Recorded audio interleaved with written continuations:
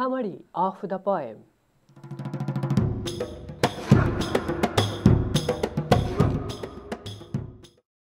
The speaker says we should glorify God because He has given us dappled, spotted, freckled, checkered, speckled things.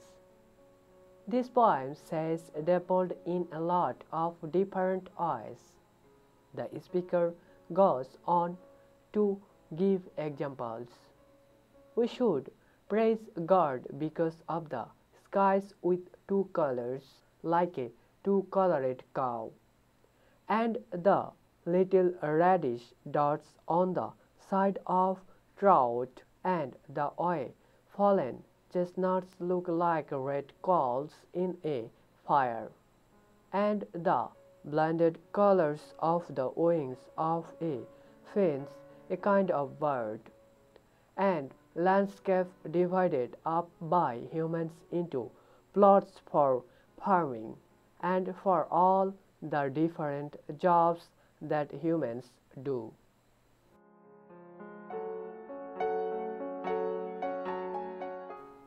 In short, the speaker thinks we should praise God for everything that looks a bit odd or unique, everything that looks like it does not quite fit in with the rest. All these beautiful, mixed up, ever-changing things were created or furthered by a God who never changes. The speaker sums up what he believes should be our attitude in a brief, final line. Praise Him. The majesty of God.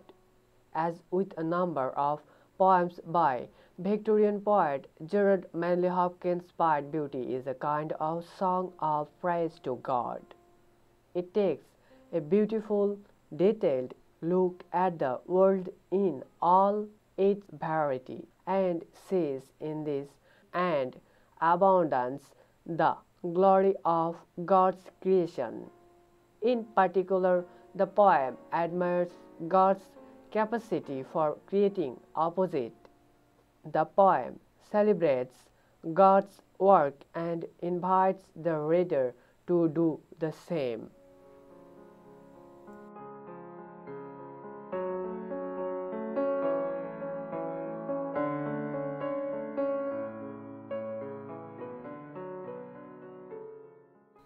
Pied means having two or more colors, and it is this quality of variety that the speaker most admires about God's work. This is primarily expressed through a close look at the natural world, but the poem also says it in the traits of humankind and in more abstract categories. The first stanza, which opens with a prayer to God that praises dappled things. Another way of saying pied is mostly about the natural world. The speaker marvels at nature, seeing in it God's majestic theological design, which just means that God made the world as it is with intent and purpose.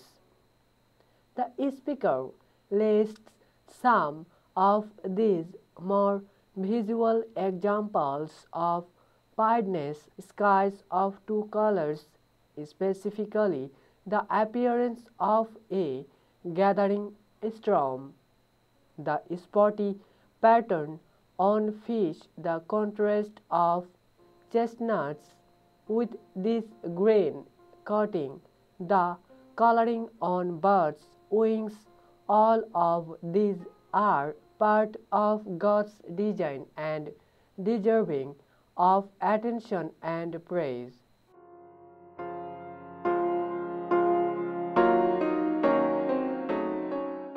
But it's not just the natural world that shows God's glory. It also human activity. Pied beauty can be found in the way that people work the land. Think of green turf contrasted with the color of brown soil, as well as within the labors of humanity more generally.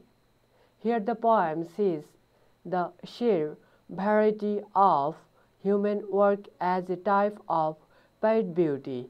It's not possible to say for sure what gear and tackle and trim represent, but whether they relate specifically to farm-based labor or more varied trades like fishing and clothes making. They are certainly meant to build this sense of beauty in variety.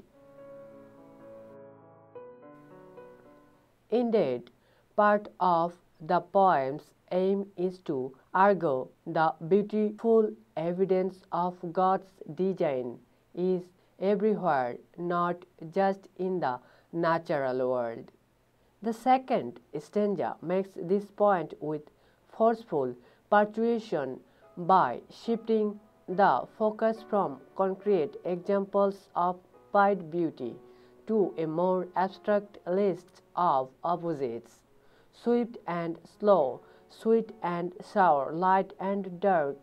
In other words, it's not just the obviously beautiful things in the world that showcase God's majesty.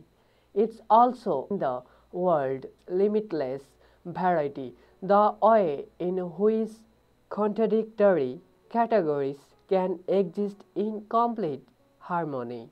In this, the speaker sees God's paternal love for the world, his fathering forth.